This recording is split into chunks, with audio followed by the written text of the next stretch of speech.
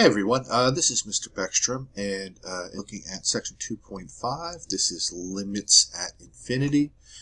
We've already taken a look in section 2.4, how if we get a limit of positive infinity or negative infinity for one-sided or two-sided limits, we have a vertical asymptote. And now we're going to take a look at how we can use the idea of limits with infinity to get horizontal asymptotes. So here's the definition. It says if f of x becomes arbitrarily close to a finite number, L, finite means not infinite, for all sufficiently large and positive x, then we write the limit as x approaches positive infinity of f of x is equal to L. So in the last case with the vertical asymptotes, we had the plus and minus infinity where the limit goes, and now we're going to, for the horizontal asymptotes, we're going to have plus or minus infinity where the a goes. So it's a pretty clear distinction here. We say the limit of f of x as x approaches infinity is L. In this case, the line y equals L is a horizontal asymptote of f. The limit at negative infinity is defined the same basically as in the case of the horizontal asymptote. So it works for x approaching positive infinity or x approaching negative infinity. If we get some constant, then we'll have a horizontal asymptote there. So let's take a look at an example. So go ahead, and I know it is not super clear, but this is the limit as x approaches negative infinity of x to the negative 11th. So what do we do here? Well, basically we're going to put in values that get smaller and smaller. Basically they grow in magnitude but are negative, and we're going to see what happens to the limit here. So go ahead, pause it, try this one, and then we'll work through the solution. Alright, so for this one, I mean, really, you could do this without using your calculator, but I'm going to do it both ways here. So first, without using my calculator, I'm going to look at the function here. So x to the negative 11th by exponent rules is really just equal to 1 over x to the positive 11th. Right? Now, as we put larger and larger negative numbers in here, what's going to happen here? Well, notice that this exponent here, 11, is odd. And when we have a variable to an odd exponent, when we put in negative values, we're going to get negative numbers. If we had an even exponent, if we put in negative values, we'd get positive numbers. But odd, for example, negative 2 times negative 2 times negative 2 is negative 8. And it works for all exponents to odd powers. So when I put in a really large magnitude negative value in there, I'm going to get a really large value on the bottom of this fraction here. And that's going to be 1 over a really large negative value, which is going to give me something that's going to be getting closer and closer to 0.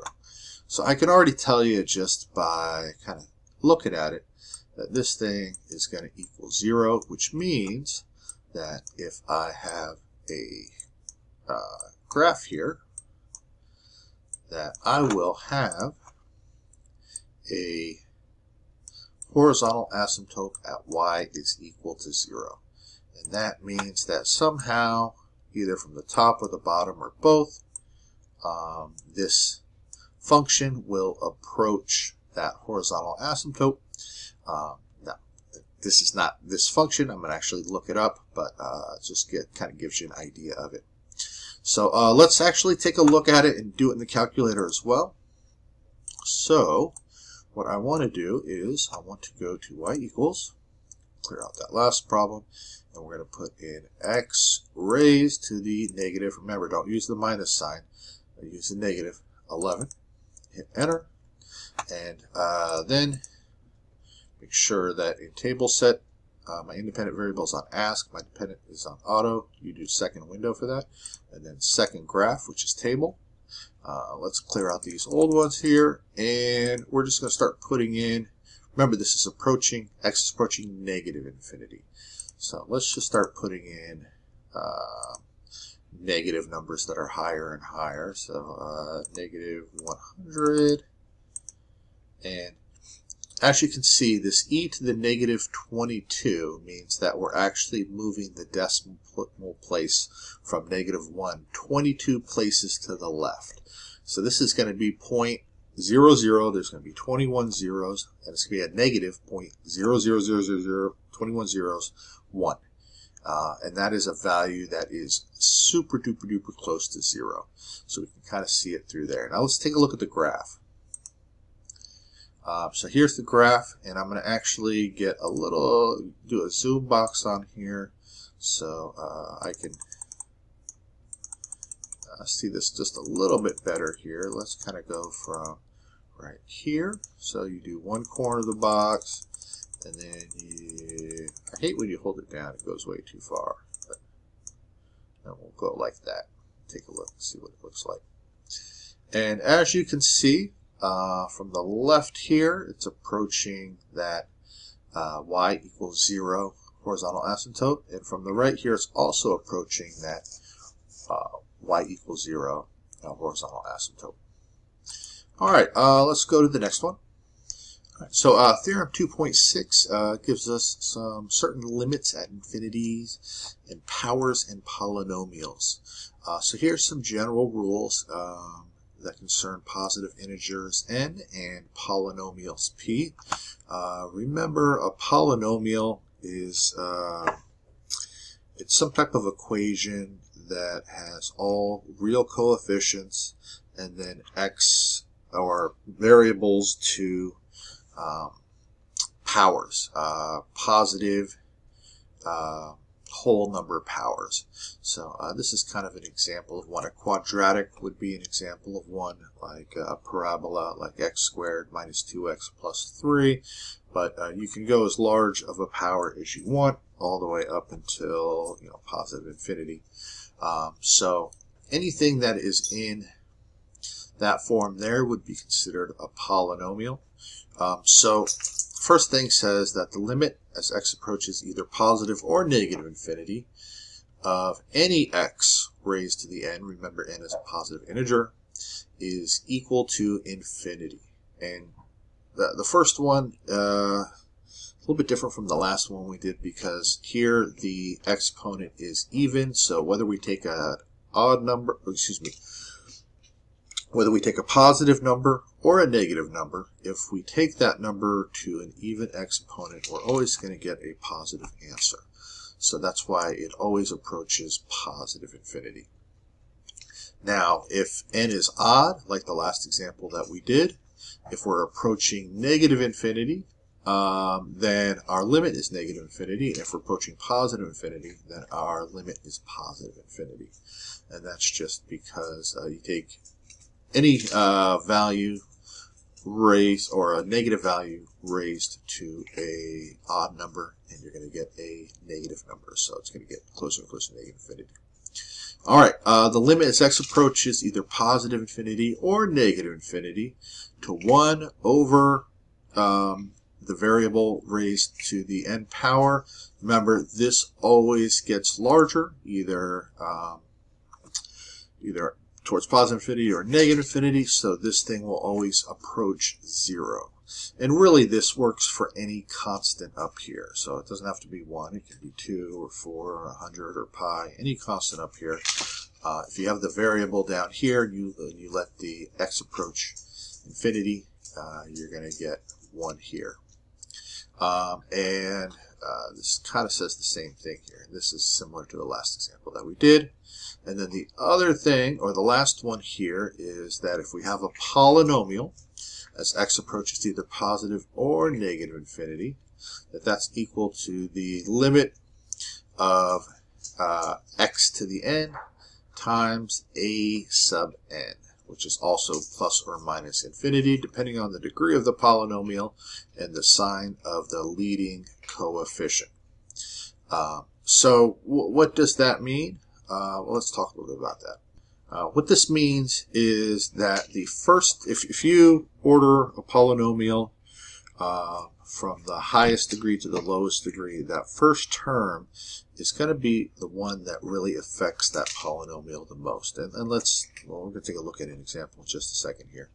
But it says that we really only care about the first term, basically the term that has the highest exponent in that polynomial for what it's going to do when we let x approach positive or negative infinity.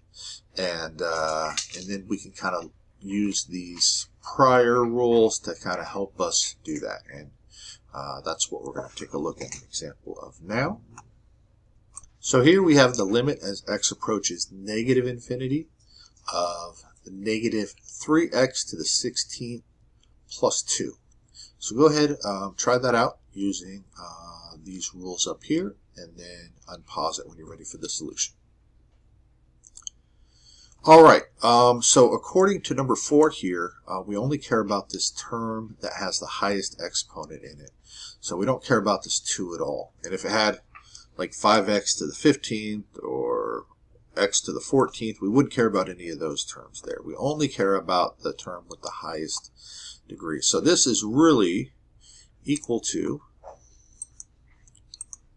according to that, the limit as x approaches negative infinity of just that first term there. So the negative 3x to the 16th. Now, why is that? That's going to be because as we continuously put larger or smaller numbers into x, it's only going to be the variable with the highest degree that is going to matter in the end, because it's going to be growing exponentially faster than all of our other terms. And eventually, as we approach infinity or negative infinity, it's going to so far outpace the rest of our smaller exponents that it's going to be the only one that matters. That's why we can ignore the rest of those. So here,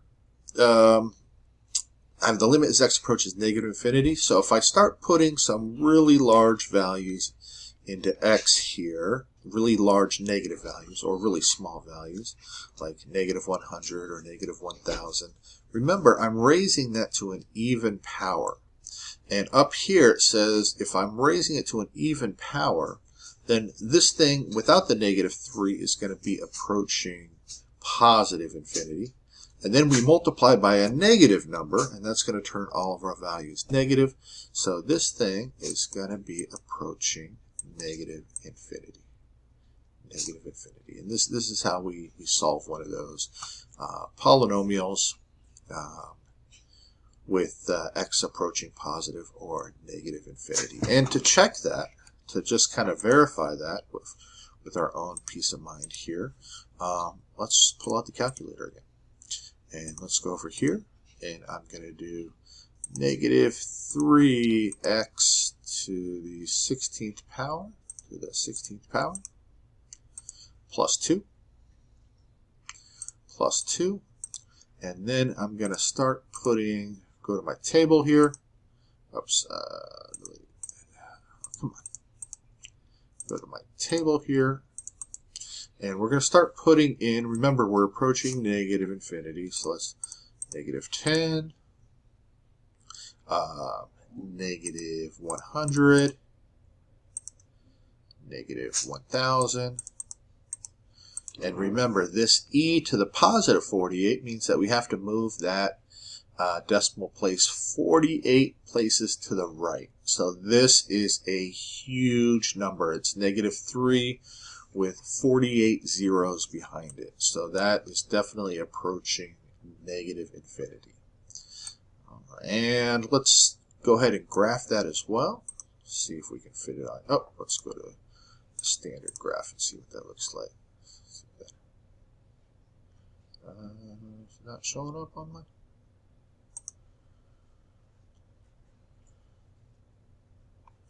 Oh, my thing is frozen. Alright, so my calculator crashed on me, but this is what I got right here. And as you can see, as x approaches negative infinity, we're going out this way. Notice this function is going straight down, so the y values are approaching negative infinity as well. So we can see that visually too. All right, let's go ahead and go to the next part. All right, Theorem 2.7 talks about the end behavior and asymptotes of rational functions. And that's where our function can be written as a polynomial divided by a polynomial. And that is a rational function there, where our first coefficient is not equal to 0, and our first coefficient there is not equal to 0. So a sub m, if you look over here, is going to be the coefficient of the first term of our p of x, and b sub n will be the first coefficient of our first term of q of x. And I'm not going to go ahead and read all of these, but you can go ahead and pause the video and take a look at all these and try to see if you can kind of understand what they're saying. But really, take a minute, and then we'll go over it a little bit, and I'll explain it slightly different than what it says here, and then we'll try some exercises. Okay, so this one says that if m is less than n, and what does that mean? That means the highest coefficient on the top is less than the highest coefficient, not coefficient, I'm sorry, exponent. If the highest exponent on the top is less than the highest exponent on the bottom, then we have a horizontal asymptote, but y is equal to 0. If the highest exponents on the top and the bottom are both the same, then we can find the horizontal asymptote by taking the coefficient on the top and dividing it by the coefficient on the bottom. If the exponent on the top is higher than the exponent on the bottom, then we don't have any horizontal asymptote. And then it says if m is equal to n plus 1, then the limit as x approaches positive negative infinity of f of x is equal to positive infinity or negative infinity. F has no horizontal asymptotes, but it does have a slant asymptote. And what that means that if m here is equal to n plus 1, so that means if the top exponent is exactly 1 higher than the bottom exponent, we don't have a horizontal asymptote, but we have a slant asymptote. And that's also called an oblique asymptote for those of you that took the pre-calculus. And then assuming the f of x is in reduced form, p and q share no common factors, vertical asymptotes occur at the zeros of q.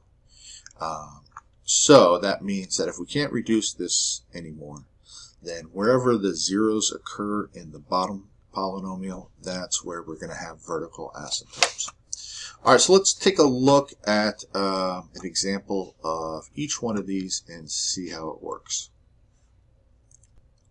All right, so the first one, it says if m is less than n, so that means, let's say we have the function y is equal to 3x squared plus 2 all over negative 5x cubed.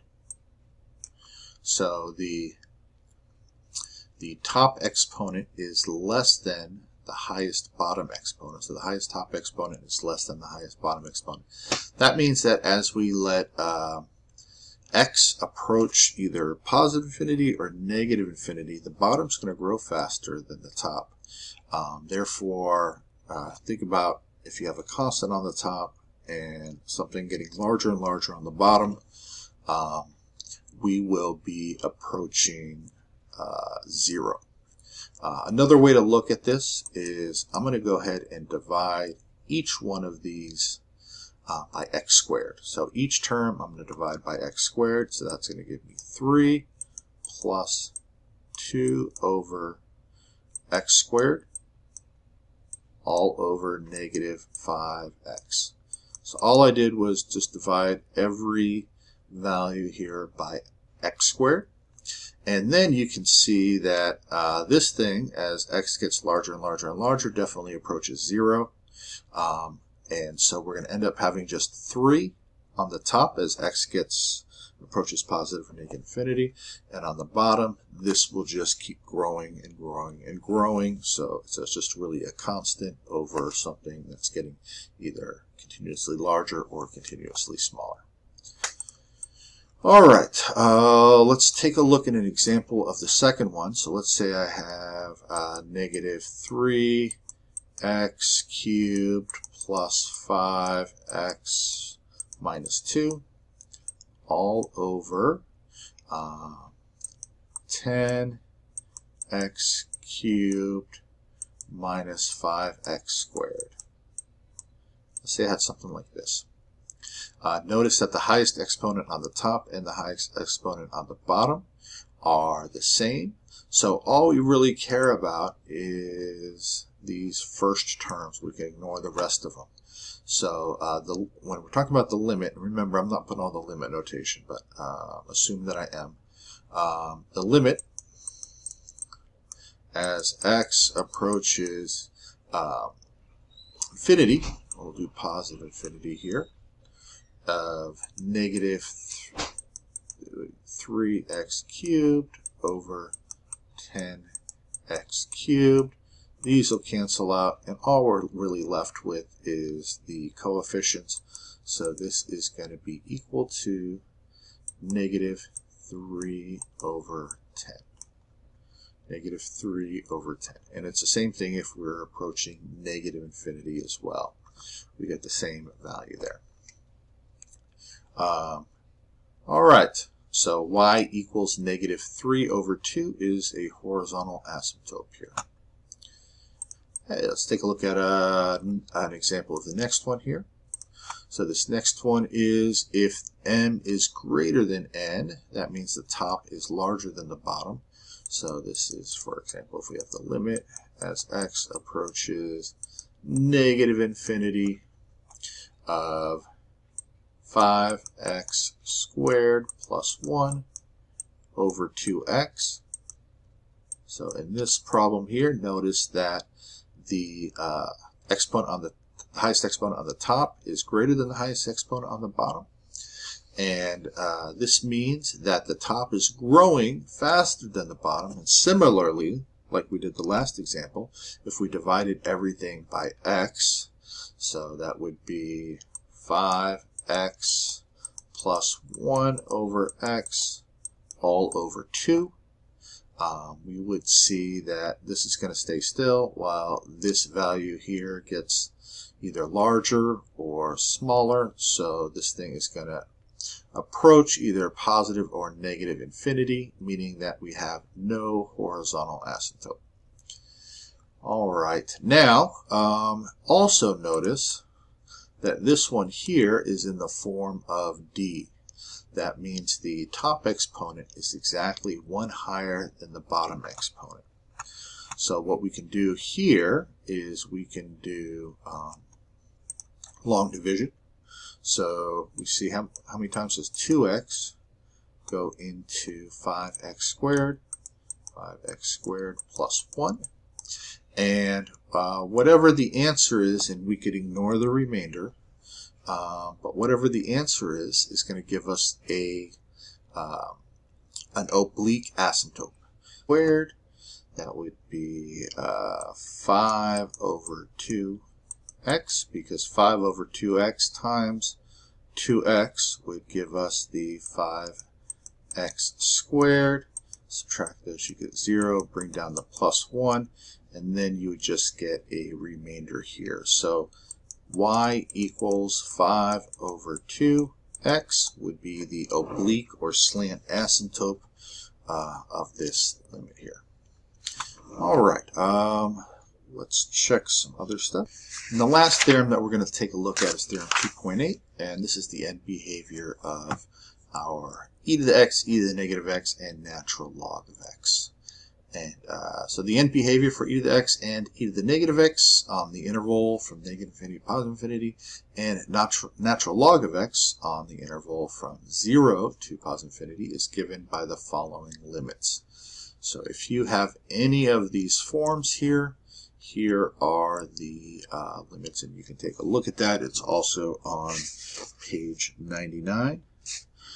So, for example, if we were to look at the function,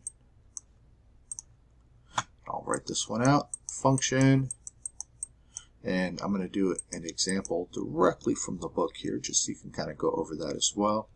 This is example 6, and it says 4 minus natural log of 3x. Alright, and what it wants us to do is determine the end behavior of the following functions. So go ahead, see if you can do that without looking at anything, and pause the video, and then come back and we'll go over the solution. Alright, so with the theorem 2.8 here, we know that the limit as x approaches positive infinity, remember we're looking for end behavior. So this is of natural log of x is equal to positive infinity. Now we have natural log of 3x. So the first thing that I really need to do is go ahead and use some logarithm laws to rewrite that.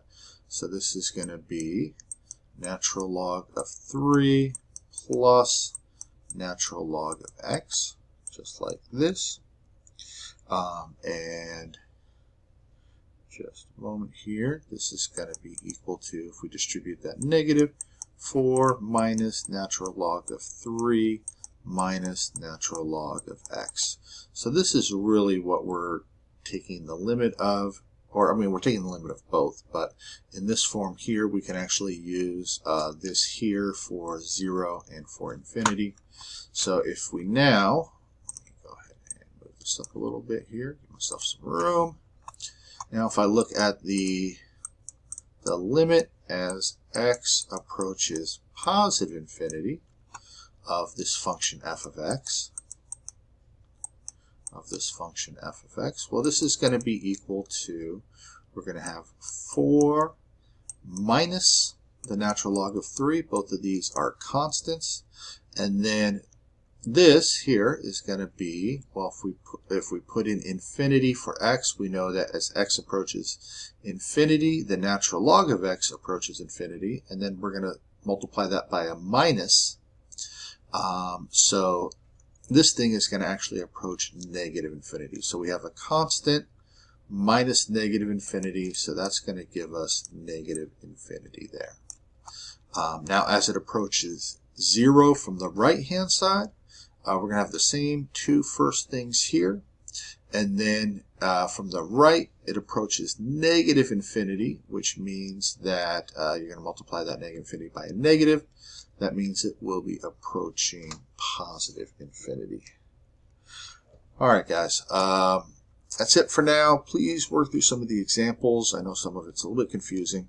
I much rather teach this in class where people can ask questions while I'm going through it, but please ask questions in the forums, and I hope you all have a great week. Thanks.